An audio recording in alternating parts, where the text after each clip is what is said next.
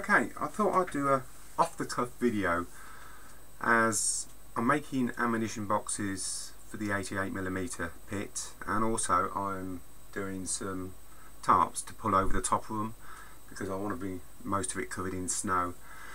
And I know there's a lot of people that have done some brilliant videos on tarpaulins, but I thought I'd do an off-the-cuff one and just throw my method into the mix. The one we're actually going to be making is actually this tarpaulin here. So the difference between my tarpaulins is that you don't actually have to glue them to your items if they're barrels or anything like that.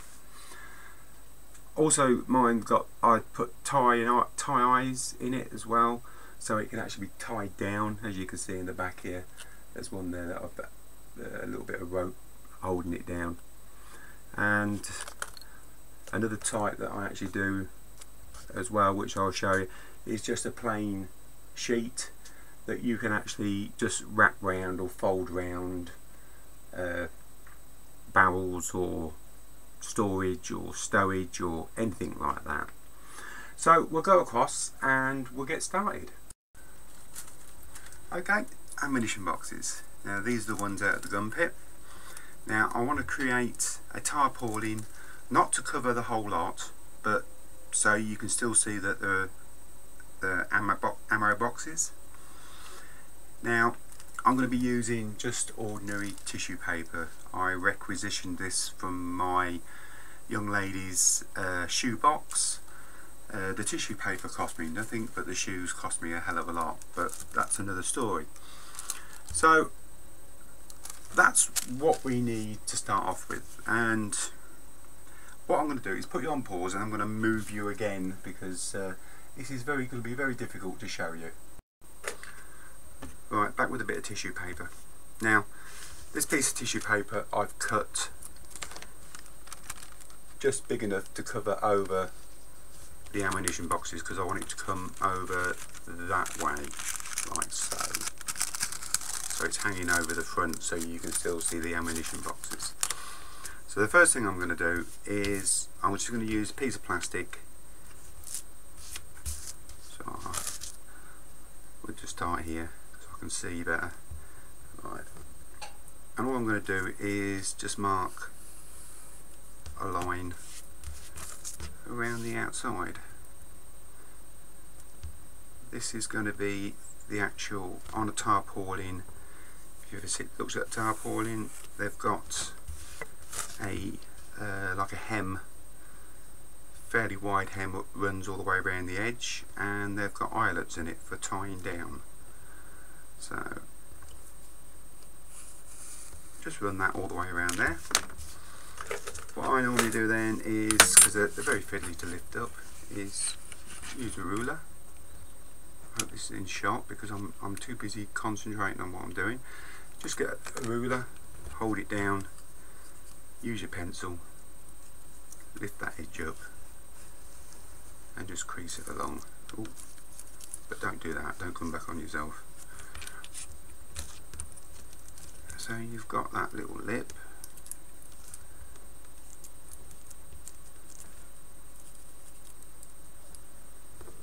Like so. Yeah? And just do that. Well, I'm just doing 3 sides because the 4th side is going to be down the back of the ammo boxes and we're not going to see it, so I don't see no point in doing that. So that's the 3rd edge, 2nd edge, sorry.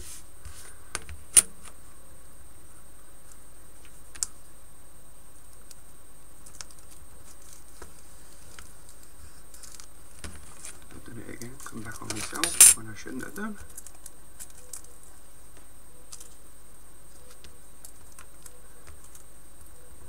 And believe me, it's a lot more easier when you're actually on top of it than you are when you're sort of trying to do it at arm's length. Right. So you get the idea. You've done a seam all the way around the edge. And next thing I put on is some eyelets. Now what I'm actually using is a piece, I don't know if we can see that, it's a bit of 2.3 styrene round. It has got a hole in the middle. Now that is still too big, it's the smallest I can find. So what I actually do is, if you can see on there, I cut a small piece off, I put it into my drill, and I just lay a sanding stick on it and spin it round and just take it down. Now there's no set measurement, I don't work on there, just till it looks right. It's down to 2 mil now, so it's just taking it down to a size that is actually going to fit on this seam along the edge to make your eyelets. And then all you do is, when you've done it, just get your scalpel or your knife and just cut some really thin, as thin as you can get them. I haven't got a jig for this, I do this all by eye. Cut some really thin circles like that. So we've got all your thin circles cut, and then what we do, we stick them on with, I just use a little bit of super glue when I find my super glue.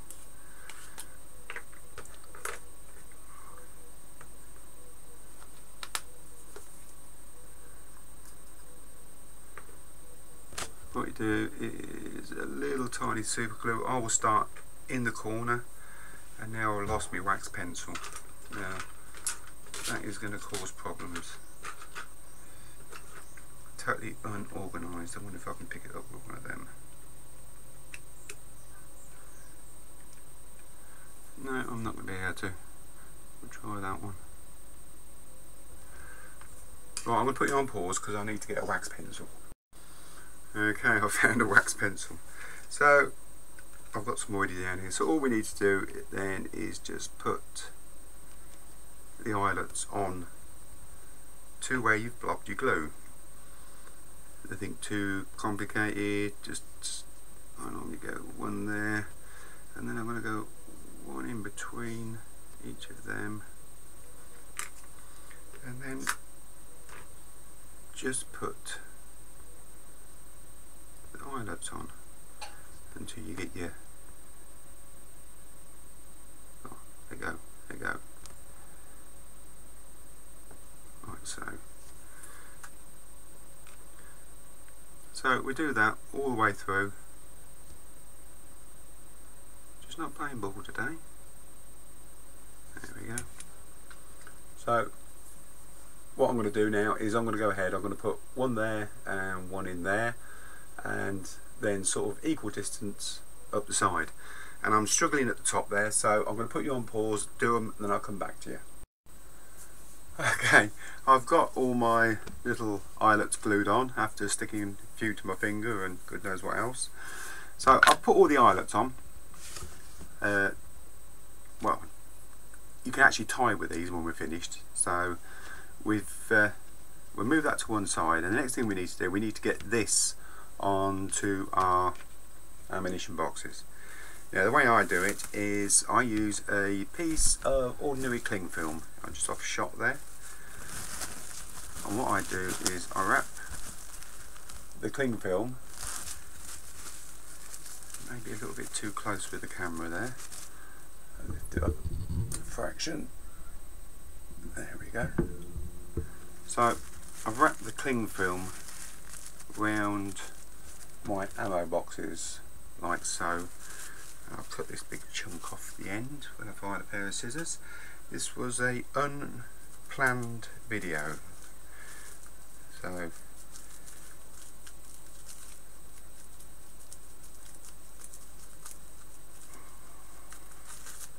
right. So I've got my ammunition boxes and I've got them covered in cling film. Now I'm going to use PVA. So in my little dish I'm going to put some PVA, and also I'm going to add just a couple of drops of water just to make it a little bit more pliable.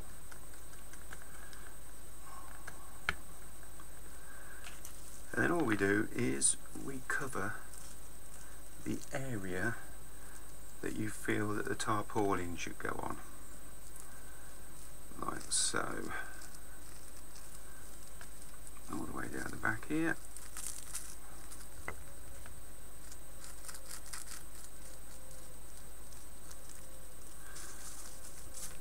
And then what we do is we use our tarpaulin, lay it on like so. Sorry, I'm out of shot there. And then we just start pressing it down to make your creases. So you've got your tarpaulin over and roughly how you want it, and then just give it all another coat of PVA, like so. I'm in shock, so I'm too busy watching what I'm doing and I'm not watching the screen just to make sure that I'm actually in shot. Just make sure you get it under them lips as well, on the seams, not seams, they're what is the correct name for them? It's eluded me now. So all we do is go all the way around, make sure it's all well covered in PVA. I know it looks a bit of a mess.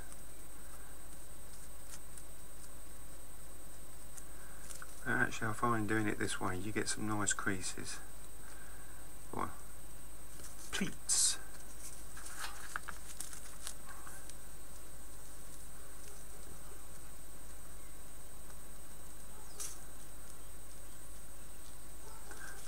Like so.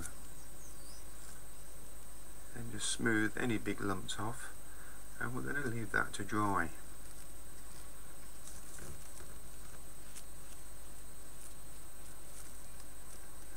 And the great thing about doing it this way, I'll lay that down like that, can you see that?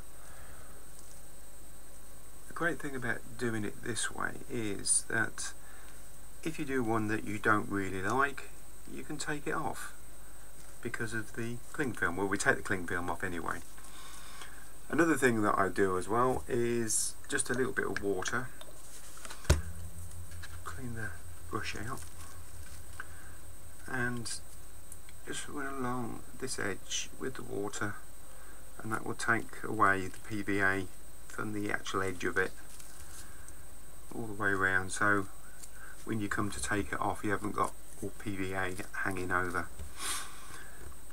So that's how that is now. Now I'm going to leave that to dry because it takes quite a few hours to dry, as you can imagine. So I'm going to put that to one side. I'm going to put you on pause for a second, but I'm going to show you a different method that I use to make ordinary flat tarpaulins. Okay, what I've got here is just a block of foam, which you've probably seen quite a few times when I've made bits and pieces. And all I've done is covered it in a piece of cling film. Now this is the other half to the canvas that I've already done. It's got the eyelets on, it's done exactly the same, there's no difference. Fold the edge over, put the eyelets on, and all we do is we paint onto the cling film.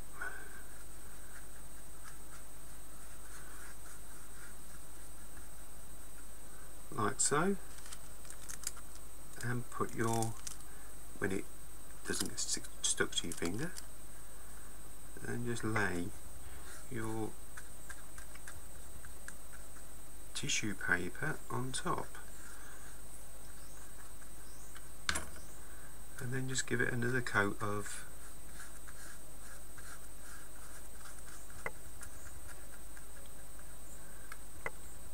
PVA. So I'm thinking to myself, they're miles away then. So that's all we do with that. Give it a good coat of PVA.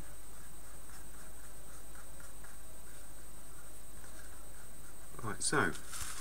Now this one's been torn in half, so I want to keep the edge as defined as possible. We'll find some tissue. There's a bit of tissue, that will do. So if you just run around with water, as you can see, look, it's just taking the PVA away from the edge,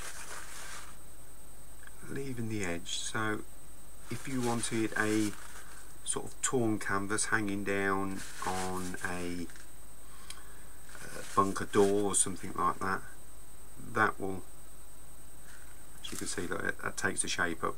But just running a little bit of water along it takes away that PVA and just leaves it where it should be left. Now we're going to leave that to dry, the same with the other one, and then when it's dry I'll come back and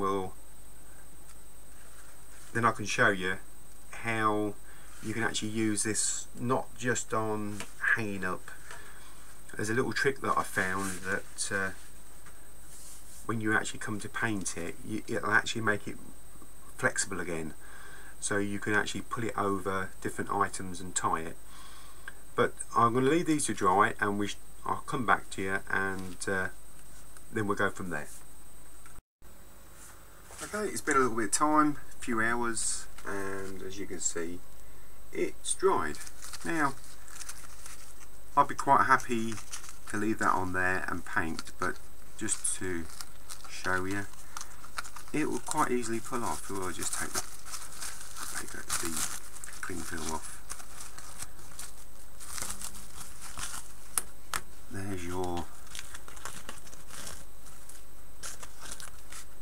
ammunition boxes, and there's your actual cover that sits on it quite nice. Now you can paint that and do what you want to it.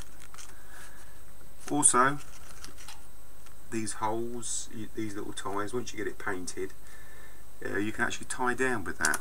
But what I'm going to do, I'm going to put this little bit of cling film back over, for the simple reason is I like to paint it in situ where it is.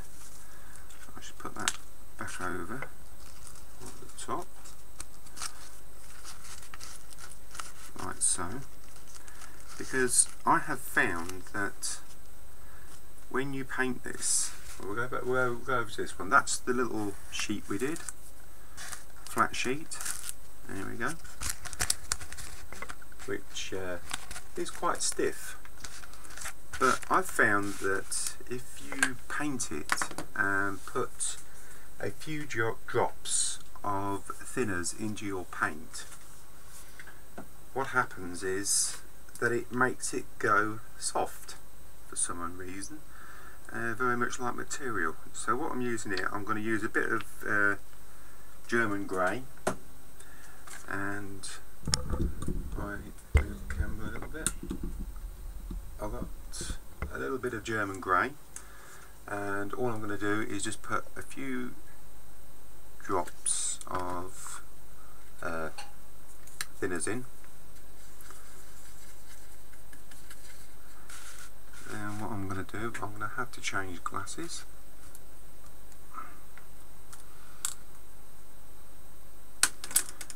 We just give that. Oh, it's a bit dark. This is just showing you. Actually, it's a bit too dark, isn't it? Really. That's not very canvasy looking. Right, we'll go to a bit of a lighter grey. We'll change the colour halfway through. That's not grey, that's silver. There we go. Grey. Light grey.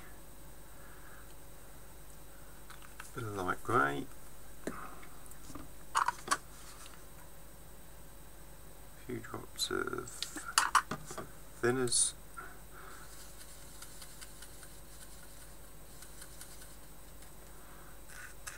That's better. So, could do with a paintbrush timer.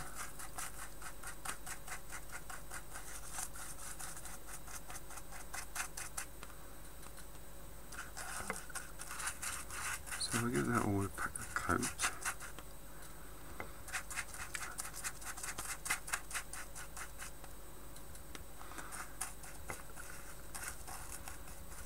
And we'll come back to that in a few minutes.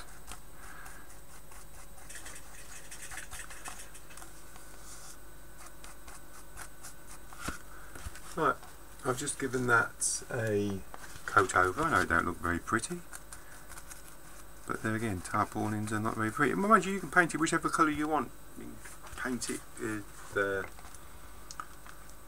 use some khaki, or what other colours are they? Green, anything like that. You can paint it. This one, I'm going to use this bit of grey, and I'm going to use this in situ.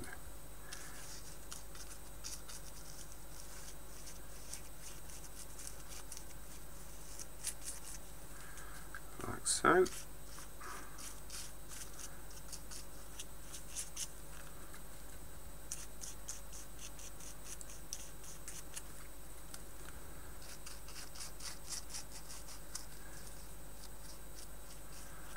What I will do when it's all dry though, I will give it probably a black wash and do a bit of sort of weathering on it. The back bit I'm not too bothered about because we're not going to see, and we can trim that up before we put it on.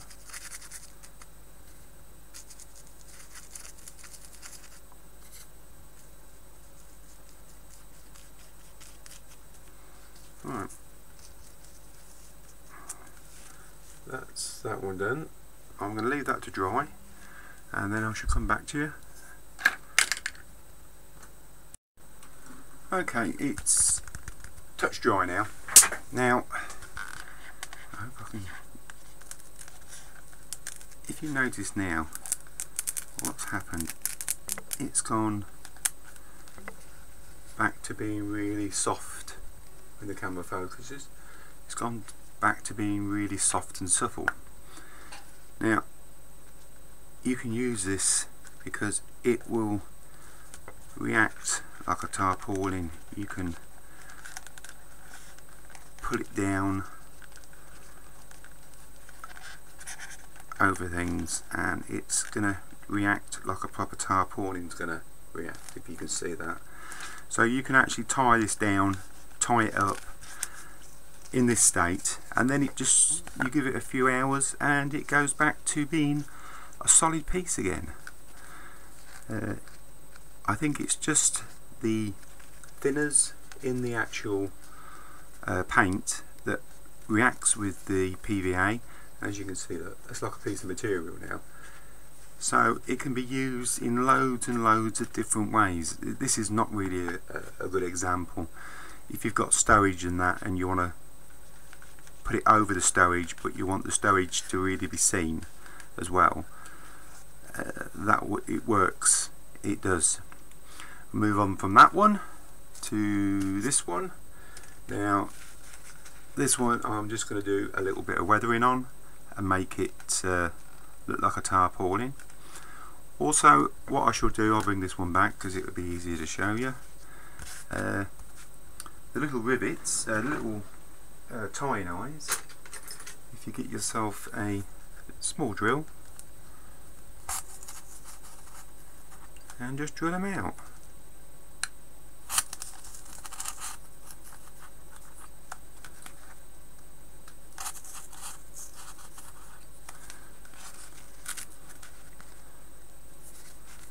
So you've got the holes cleaned out, then you can put your string through. I personally use wire, but everyone up to their own choice. You can put your piece of string through and you can tie down with that, no problems at all. So this one now is going back into the gun pit. This will be the one that I shall show you, or I've shown you at the beginning of the video. So I'm going to get this one finished off and back in the gun pit. So